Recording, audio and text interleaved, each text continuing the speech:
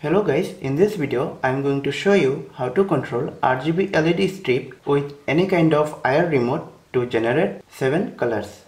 So let's get started.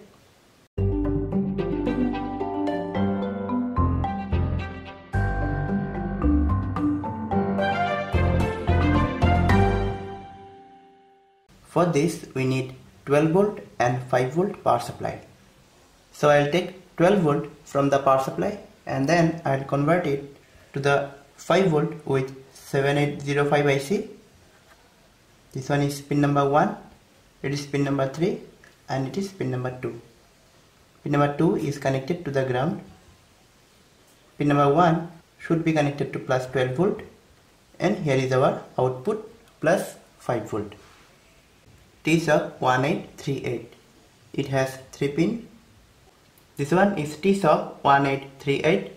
The left pin is pin number 1, middle one is the pin number 2 and the third one, that is the right pin, is pin number 3. The middle pin, that is pin number 2, it should be connected to the ground, and with the pin number 3 we will connect plus 5 volt, and in between plus 5 volt to the ground we will connect one ceramic capacitor and it is 0.01 microfarad. Then we will connect another capacitor and it is 22 microfarad.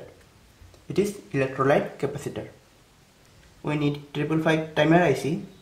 Pin number 1 of this sensor is connected to the pin number 2. Pin number 1 is connected to the ground and pin number 5 is connected with a capacitor and then it is connected to the ground. Its value is 0.01 microfarad. Pin number 4 and 8, these both are connected together and then it is connected to plus 5 volt. Then we need another IC, it is 7490. Its pin number 5 is connected to the plus 5 volt and pin number 6, 7 and 10, these three are connected to the ground.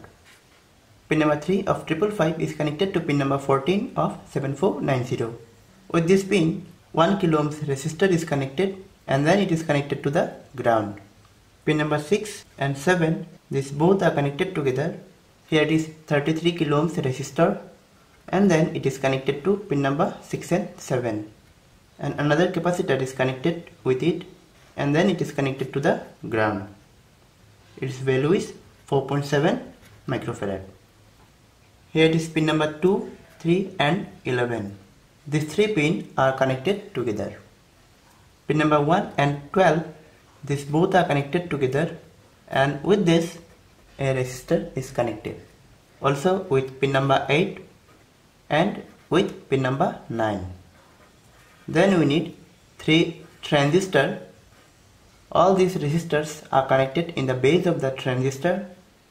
Here it is collector and emitter. All 3 emitters are connected to the ground. Now see here, it is common anode RGB LED strip and it has 4 pins, black, green, red and blue.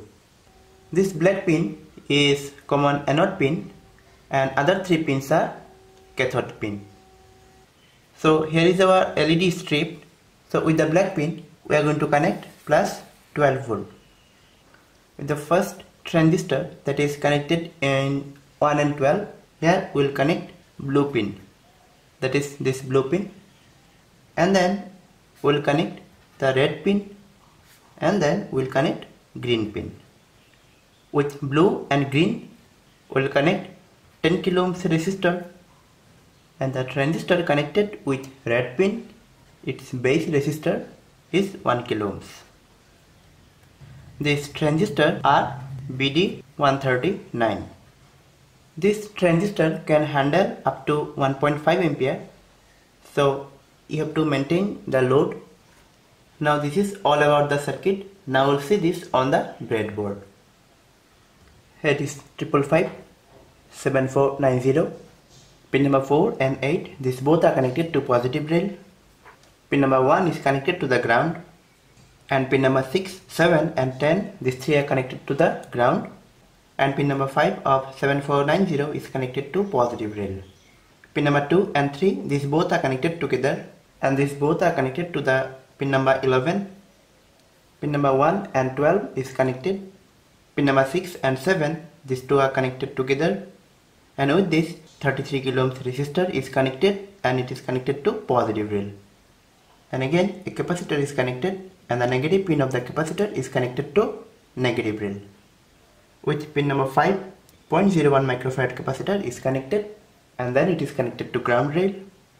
I have connected pin number 3 with the pin number 4, that is it is connected to positive rail. Pin number 2, that is middle pin, is connected to negative rail, and pin number 1 is connected to pin number 2. Connect both the positive and negative rail, and with the pin number 3, pin number 14 is connected. As it is plus 5 volt rail, so I am connecting 22 microfarad capacitor. Here it is 7805. Ground is connected to the ground rail. Pin number 3 is connected to positive rail, and in between pin number 2 and 3, 0.01 microfarad capacitor is connected. Now with the pin number 1 we will connect 12 volt, and with the pin number 14, 1 K Ohms resistor is connected and then it is connected to ground. Now I will take another breadboard, put all 3 transistors. Now see here, this pin is base of the transistor, this middle pin is collector of the transistor, and this pin is emitter of the transistor. Now with this both of the transistor, I am connecting 10 K Ohms resistor, and with this 1 K Ohms resistor. Emitter is connected to the ground rail. Now this ground is connected to this. In this rail I will supply 12 volt. So this 12 volt is connected to pin number 1 of 7805. Pin number 12 is connected to this transistor. 9 is connected to this one, and with pin number 8 I am connecting this one. Blue is connected to this transistor, green is connected here, and the red is connected with this transistor, and black, that is common anode, so this pin should be connected to plus 12 volt. So this is all about the connection. Now I am connecting plus 12 volt. Here is the positive and here is the negative. I am turning off my lights.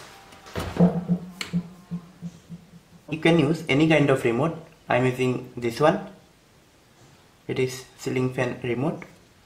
Now I am pressing any one of them. Cyan, red, magenta, yellow, white. Now I turned off all the lights. Now you can see it better. Here it is blue, green, cyan, red, magenta, yellow and white.